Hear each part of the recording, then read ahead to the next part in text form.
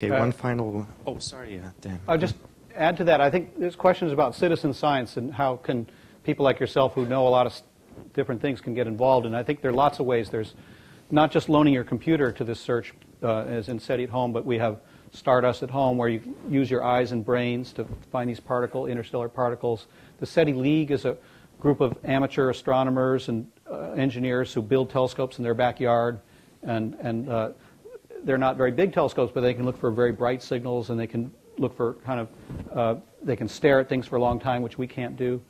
There are ways to look on our website and help us identify the best candidates and what's interference, and the SETI Institute is doing some of that as well.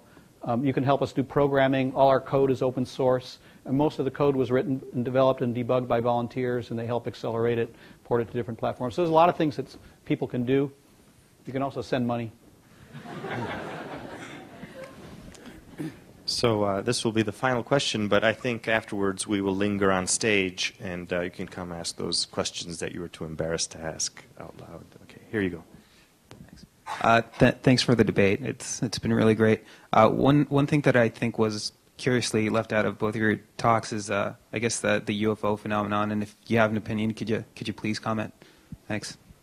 Well, let's see. I'll just say I did mention it in passing when I referred to the state of Nebraska. And you know, one of the troubles, as I think everybody here realizes, is it's very peculiar that every UFO sighting ends up as a photograph that shows a kind of a fuzzy blob, and some farmer in Iowa says, "Oh, I saw the UFO and the bright lights were moving around, and I'm sure it was a UFO."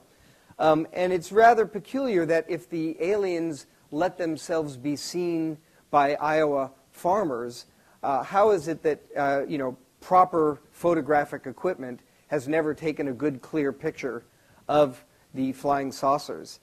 So that's a little odd. Another thing is, of course, when the Nebraska farmers do get abducted, somehow or other the aliens are always doing some kind of anal probe on those poor Nebraska farmers. And why these advanced civilizations would have to use that particular entrance into the human body isn't entirely clear to me. You'd think they'd be a little bit more advanced than that. So I think the scientific community remains slightly skeptical about most of those reports. Can I just add to that? So even though I think the universe is likely to be teeming with life, there's no evidence that any of it is visited here. There's no good UFO evidence. And some of the reports are real. People see Aurora, and they see the space shuttle and the space station going overhead, and they get all excited, and they think it's a UFO. And that's actually the definition of UFO is unidentified flying objects. So they're not wrong when they report this stuff. But a lot of people will embellish, their reports. So some of it is real phenomena, and we get calls a lot when the space station is going over and when there are bright planets out. Some of it are deliberate hoaxes. I think von Däniken and others, people have made alien autopsy movies, and it's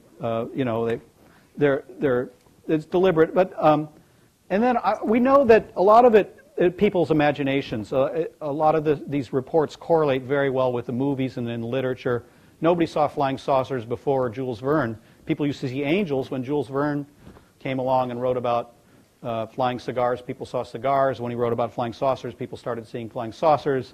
When I've forgotten the movie where the toys went crazy, then people started seeing toys. And so a lot of it's kind of whatever's in the popular culture. So I think we're close to finishing. And could I say one last word? I don't think either one of us has quite done a good job of conveying one other message, and that is that here at UC Berkeley, in conjunction with the SETI Institute, we are attempting to construct by far the world's largest radio telescope that is specifically designed to detect the radio and television transmissions of advanced civilizations. This is called the Allen Telescope Array, with generous donations from Paul Allen of Microsoft fame. And one of the realities is that this is an enormous engineering challenge, but it's also an enormous funding challenge. And right now the project is mostly stalled for lack of funding.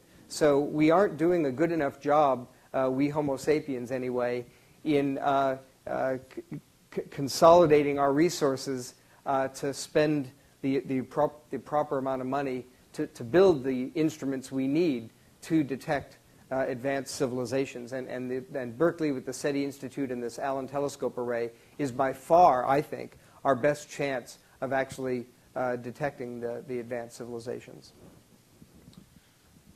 Well, this was a fantastic discussion. If you'd like to speak to us afterwards, please come up. So let's thank Geoff Marcy and Dan Werthimer, please.